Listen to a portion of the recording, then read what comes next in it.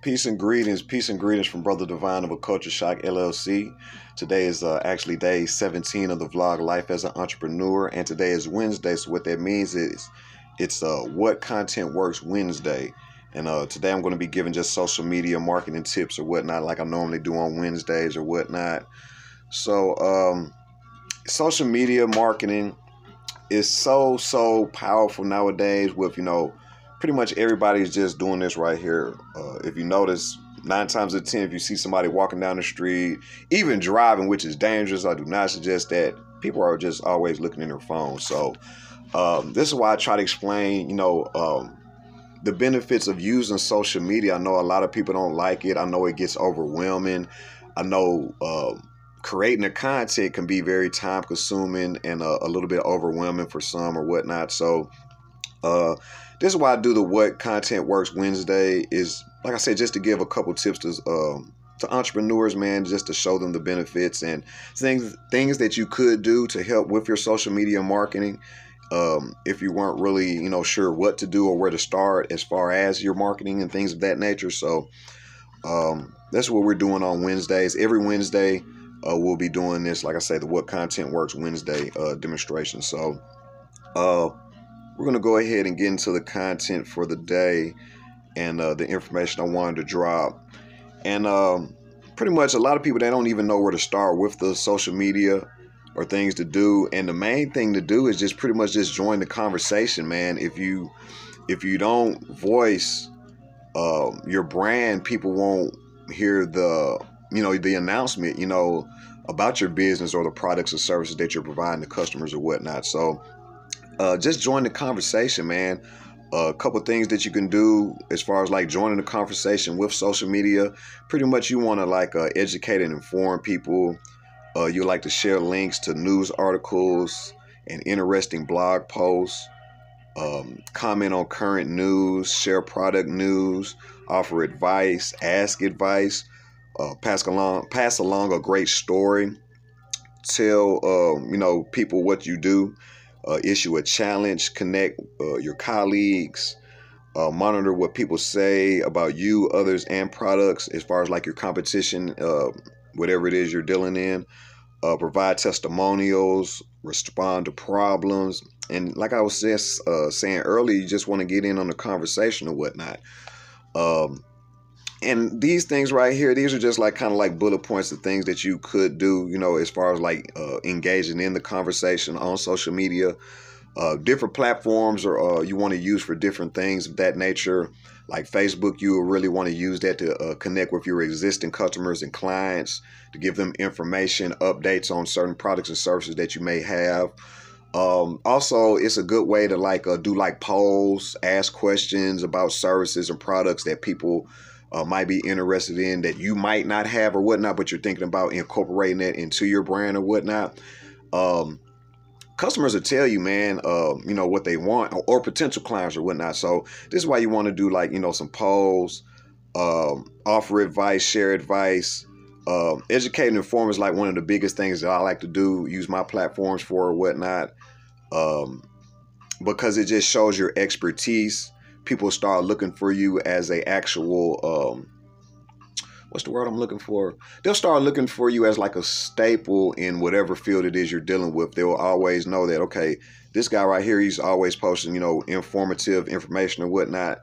And it just, it helps build brand trust with your potential customers or your existing customers and clients and things of that nature.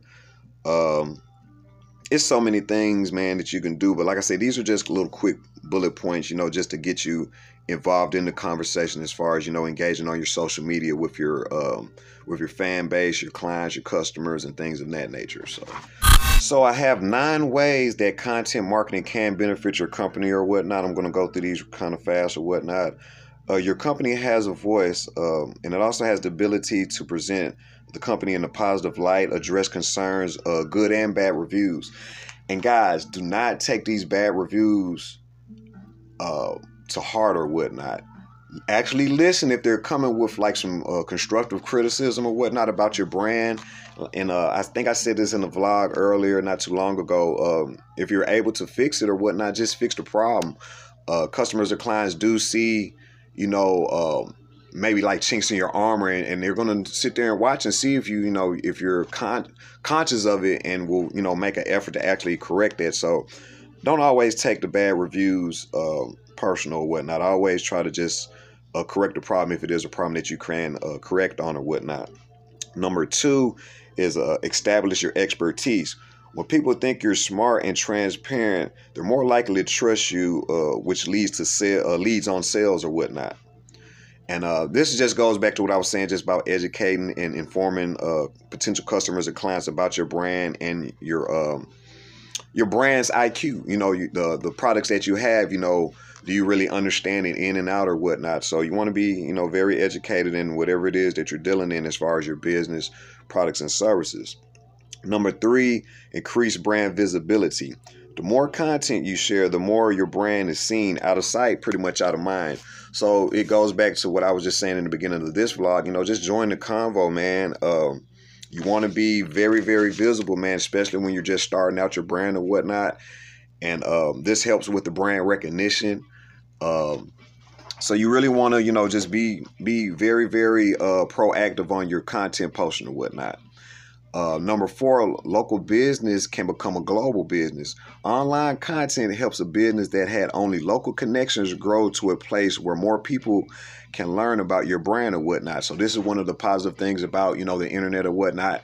It exposes you to a vast demographic of people that you might not have been able to reach just locally or whatnot, or financially. This is why I love social media, because it doesn't take a lot of money to do your marketing and branding or whatnot.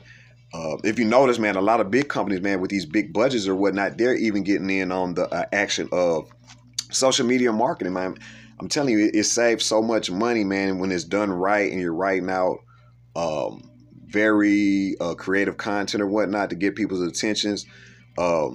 Just think about it. Going viral, how much does it cost to go viral? Nothing. It's literally nothing if you have a piece of content to go viral or whatnot. And, it exposes you to, many, many people, man, not just locally, regionally, but, globally or whatnot. So that's one of the pluses. Number five can be inexpensive.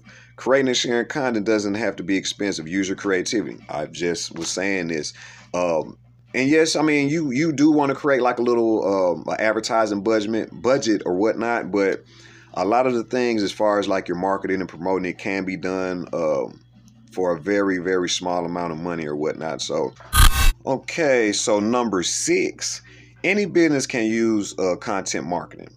It doesn't matter the type of business. If you have an existing customer base, you can create content to communicate with them and reach even more customers or clients or whatnot. So the whole point of marketing or whatnot is just about communicating to your customers and fan base and clients or whatnot, or potential customers and clients, and just pretty much getting that call to action out, man. What do you want people to do when they see, you marketing or promoting products or services that, your brand provides to customers and stuff. So in any business can find their niche. And that's another marketing strategy, niche marketing and whatnot. We'll get into that in another episode or whatnot. But don't feel like, your business doesn't fit the mold of, creating some kind of creative content, man, on social media or whatnot, because it really can, and it can really, really push your business to the heights of where you're trying to reach or whatnot. So number seven,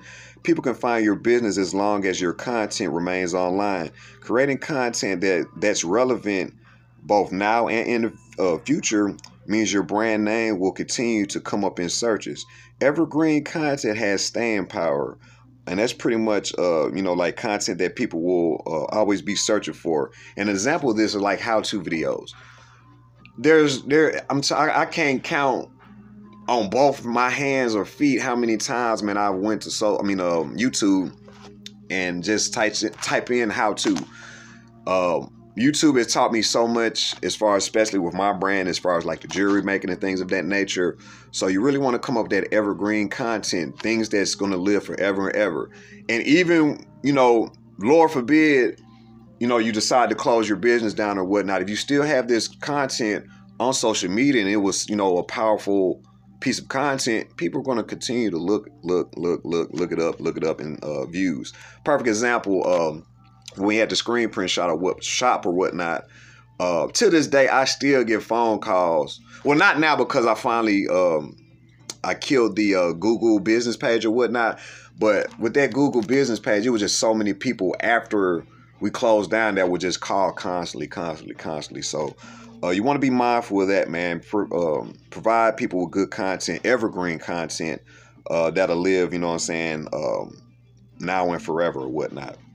Number 8, allows people to make informed decisions. The more info you share with people about your product and services, the better they'll be able to make a purchasing decision. Okay, so you want to be, give a lot of detail, a lot of the pros to your business. I mean, your products or services or what you're providing to people, and this will help them along the purchasing, purchasing path or whatnot. Number 9, you can repurpose your content.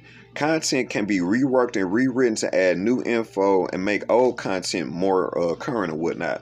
I love repurposing content, man, because pretty much with the content, repurposing it or whatnot, a lot of the hard work is done at actual recording it, piecing it together or whatnot, and you just change a couple things. You might put it on a different social media platform or whatnot, so you might reword it a little bit just to fit into that platform's, pretty much the mode of that particular social media platform or whatnot. So, okay, so I have some things that, you might want to take in consideration for that'll help you, with creating the type of content that people respond to.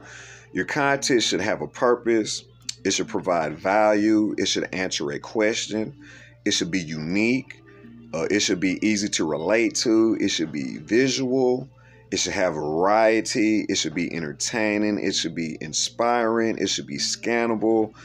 Have an intriguing title. Don't go for the clickbait or whatnot, because that'll piss a lot of people off, and they'll probably just be turned off from you and your brand because they know that you're coming with these clickbait titles or whatnot. Also, it should be shareable. It should be compatible, and also it should be published with regularity or whatnot. So you want to be consistent with your posting schedule or whatnot. As far as your social media marketing, I suggest you come up with like an editorial calendar or whatnot, which I have. It just keeps me on track and on schedule with posting my content in a timely fashion or whatnot. And just stay consistent and stay ahead of it. This is how it won't bog you down, because I'm telling you, creating content, man, is very, very time consuming. I mean, it's some days, man, it takes me like 2-3 hours, man, just to come up with some content or whatnot for all of my social media platforms. Even though, I have a lot of them, but each one of them is different. I have to create it in a certain type of way to fit that mode of that social media platform. So those are a couple things that you want to consider, man, when you're providing content. And also, you need to be mindful that the web is flooded with inaccurate info. So by creating content that's valuable and that serves a purpose, you're cutting through the clutter, man, and the noise, and becoming like a trusted source. And that's what it pretty much boils down to. You want to be ahead of the pack, and you want to provide accurate information. And this, like I said, it helps build with that brand trust or whatnot. It's a lot of BS, man, on the internet, man. So you really have to watch what you take in, as far as like, content wise or whatnot, especially dealing with different companies and things of that nature. So scamming is at an all-time high. So you want to, make sure you do research, and, before you just go out there and spend your money. So as a brand, a company, a business or whatnot, you want to make sure that all of your content is accurate. You're not misleading people and things of that nature.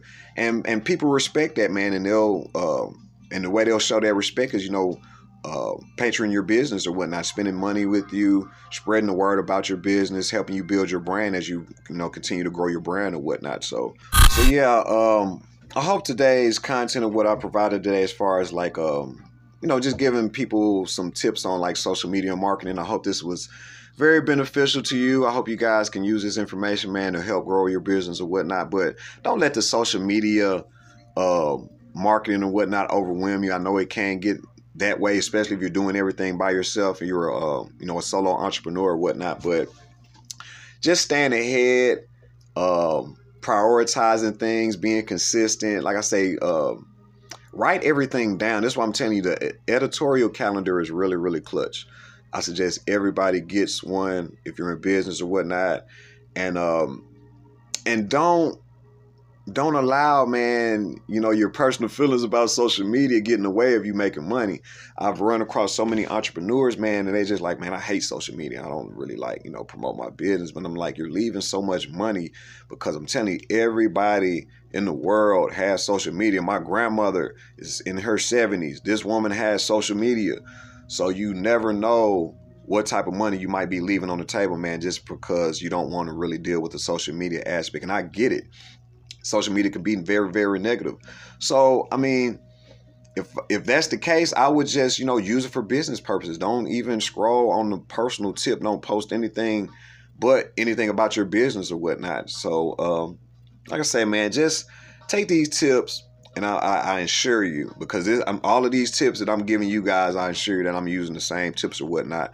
And I've seen an increase on the back end, on a lot of the analytical side on my social media pages, just by taking a lot of this information. So any questions, concerns, comments, feedback, or whatnot, please feel free to leave a comment on this YouTube channel, or you can email me at sardavid83@gmail.com. I will respond in a quick and timely fashion or whatnot to get back to you guys or whatnot.